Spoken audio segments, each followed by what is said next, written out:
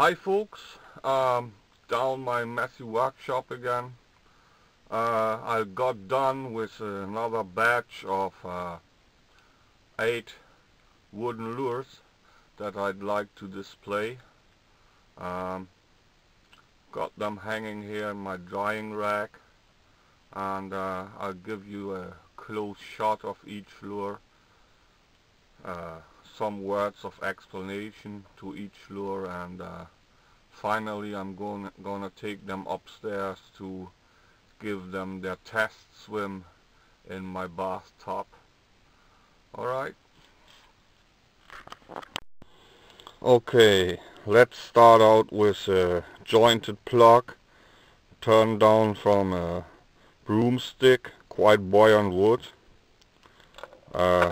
Length is 4.5 inches, approximately 115 millimeters. Has a cupped face. Belly hook hanger and line tie consist of one wire form epoxied into a bore. The wire form is bent similar to a paper clip, with the tag ends bent back opposite. I mean bent back towards the eyes, so the glue bond would be rather indestructible. The joint consists of 2 interconnected screw eyes, and the rear hook hanger is a wire form about passing this way, like the awl, and tag ends are bent backward inside grooves on the back of the lure and closed with epoxy. The lure is painted with acrylic paints and top coated with 3 layers of epoxy. All lures are sealed with propionate. Okay. Here's some kind of banana lure made of abachi wood. Length is 6 inches. Has an integrated diving vane. The line tie consists of a wire form leading about this way, with the tag ends bent back, leading back inside of the body, epoxied into a groove, passing through, and at the underside embedded into a groove, all epoxied in. After curing, the epoxy has been worked flush. Rear hook hanger, belly hook hanger are simple screw eyes. The lure has ballast embedded here, left and right, because you see the body has more volume in front. So without ballast, the lure would float up tail down and not get to dive, and that's why you need to place ballast in the front. Would not be good for the casting performance though. And I've made such lures before. I'm quite astonished about that. Even though they lack an added diving vein of sheet metal or Lexan, they dive pretty deep. This one would surely go down 10 feet. And the action of them is a bit moderate. You will see later in the bathtub. Alright.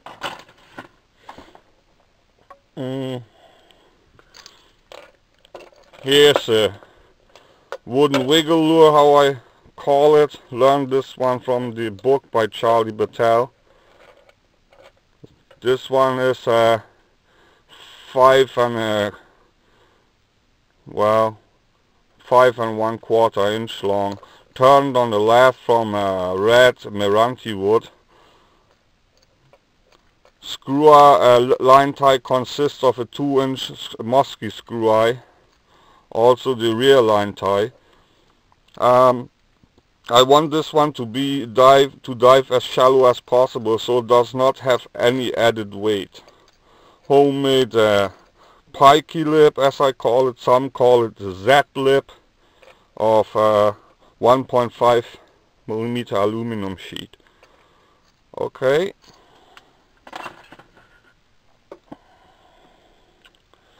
Here's another big lure turned from 40 by 40 red Meranti. This one is 7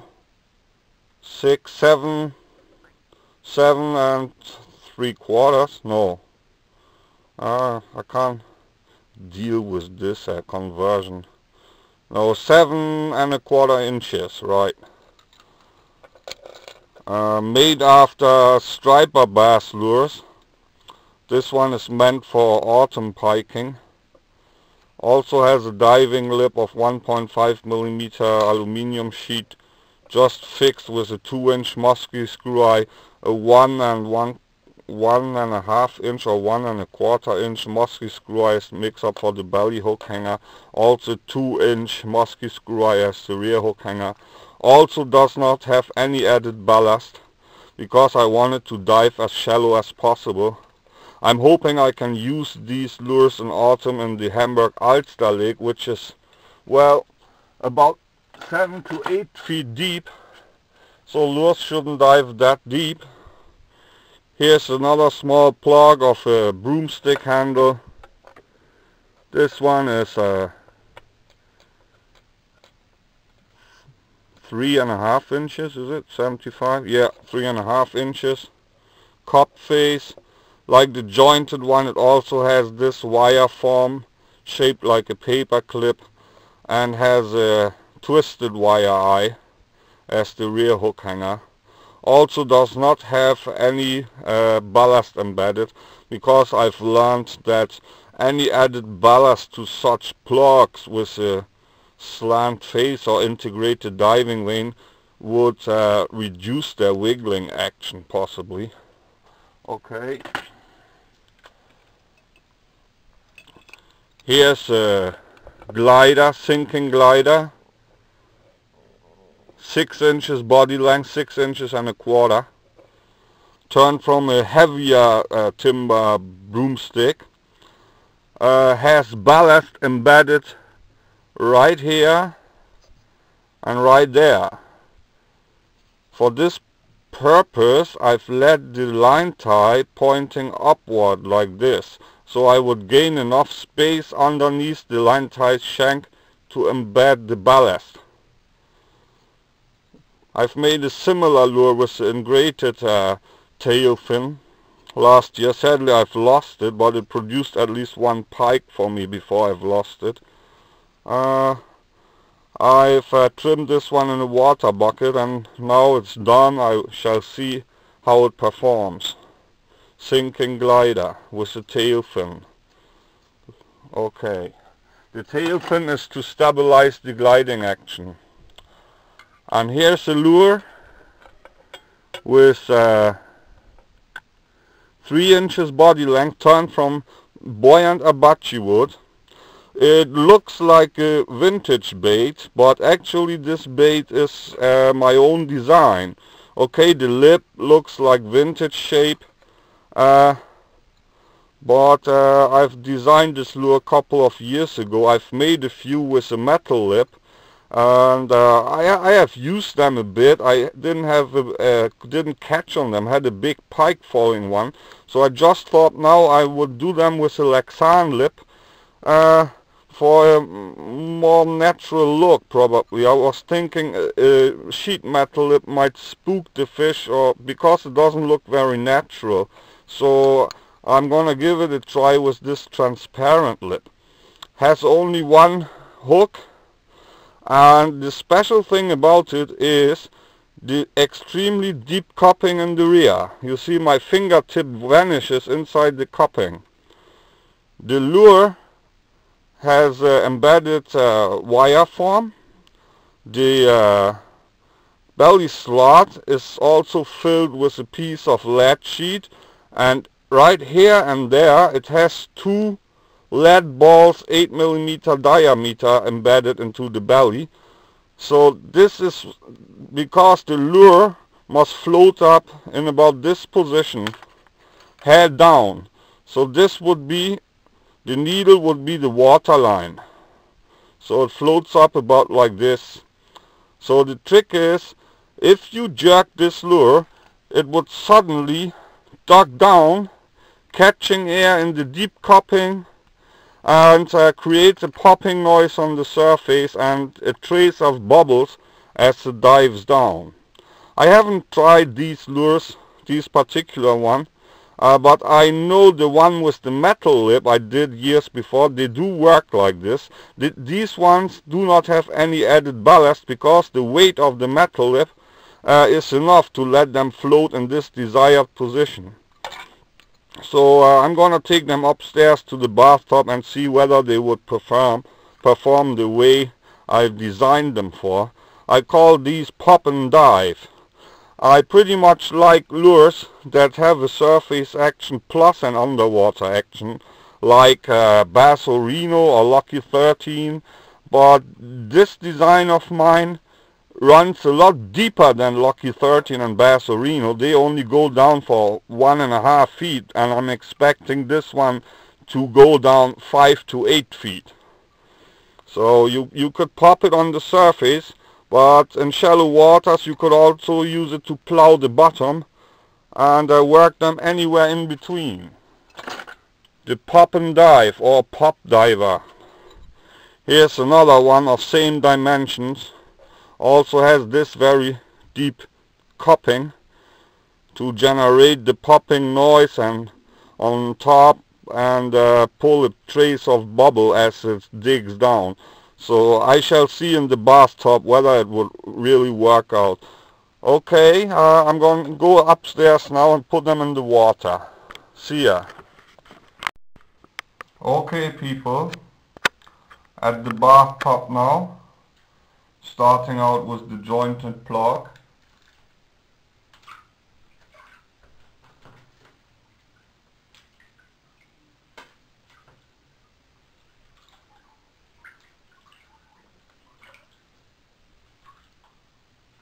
Has a lively wiggle. Oh yeah, that's nice.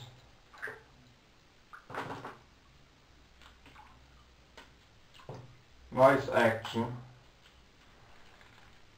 Such plugs with integrated diving rings do not wiggle as much as lid baits do anyway. Here's the single one-piece plug. Uh-oh.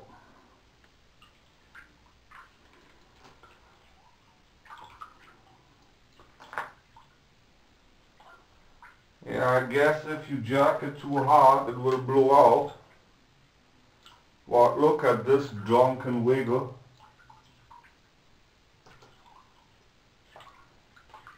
Yeah, if you pull it too hard it's blowing out.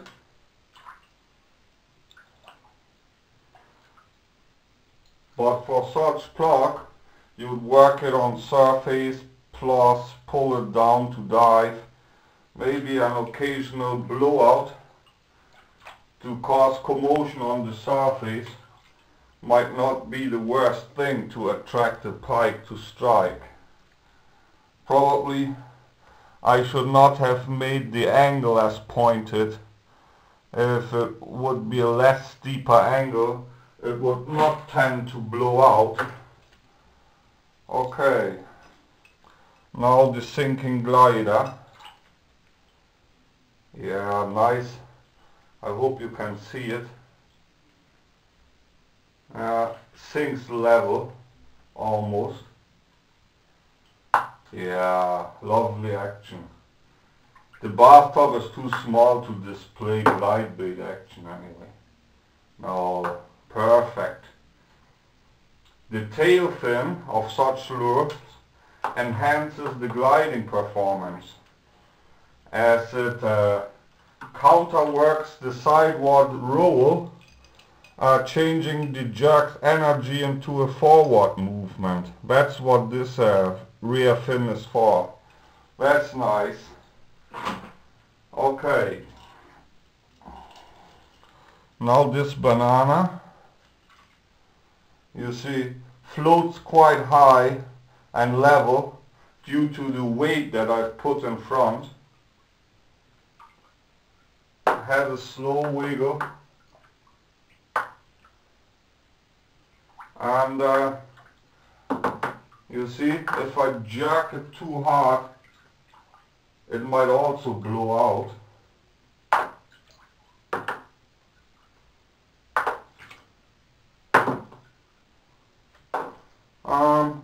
Years ago I would have considered such lure to be a reject, but now with gaining more and more experience, I've learned that even the most unusual swimming pattern could still coax a strike.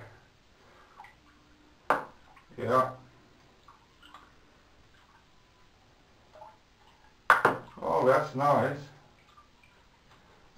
Rather a pull bait than a wobbler, but it's okay.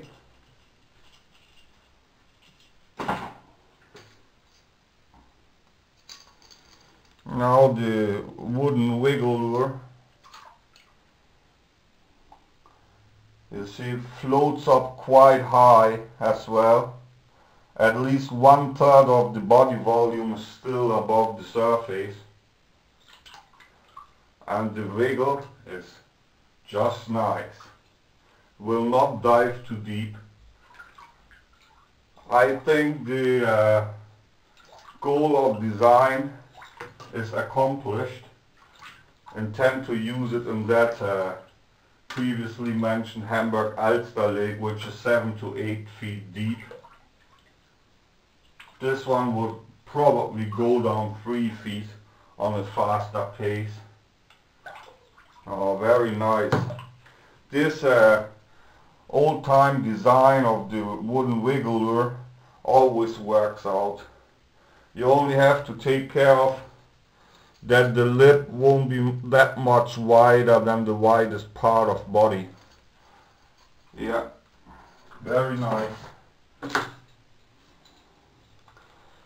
Now the other big lure, last turn from Meranti. You can see it also floats up high.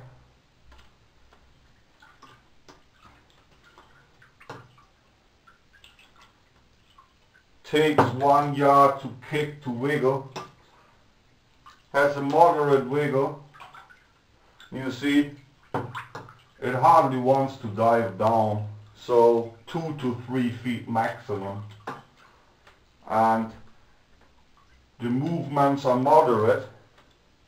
Also, I've learned that in autumn or fall season, big lures with moderate motions are much better suited for pike than ones with very lively swimming actions. Simply because their prey does not move much about in cold water as well. And they want a good bite, a big bite. That's why bigger lures with moderate swimming actions are better, in my opinion, which is of course arguable. Alright, now I'm pretty much excited about the pop and dive lures with the deep tail cupping. Would they float up? You see, yeah, they float up nicely.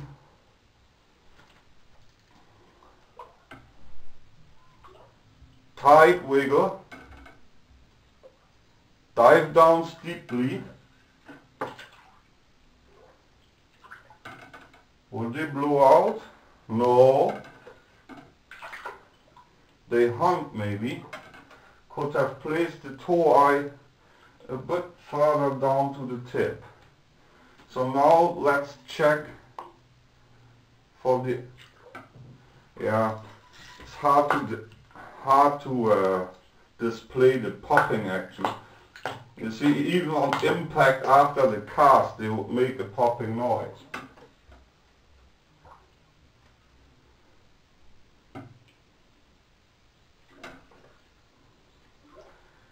I don't know if you can see it on video. I'll try to capture this thing. That moderate gurgling and popping sound with the air bubbles sounding like freshly poured sparkling wine in the glass.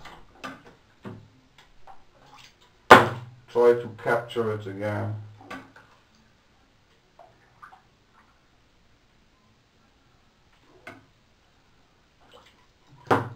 Gurgling and sparkling.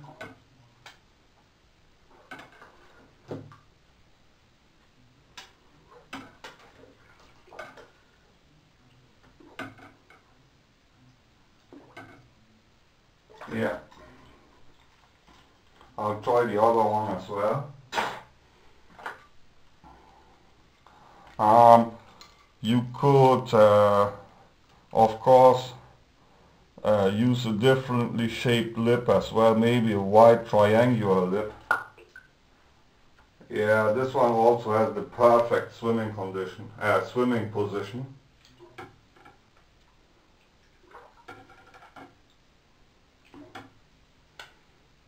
But it seems that after the jerk, they would need some path to travel before starting to wiggle.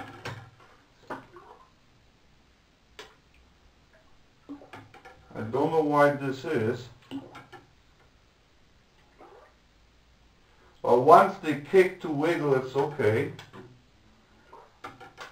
Looks like the bathtub is too small. If you jerk them very hard, they will just glide, not wiggling. So I guess if you jerk them to generate the sound and bubbles, you just pause for a split second and then start to retrieve again. Then they will wiggle. And as said before,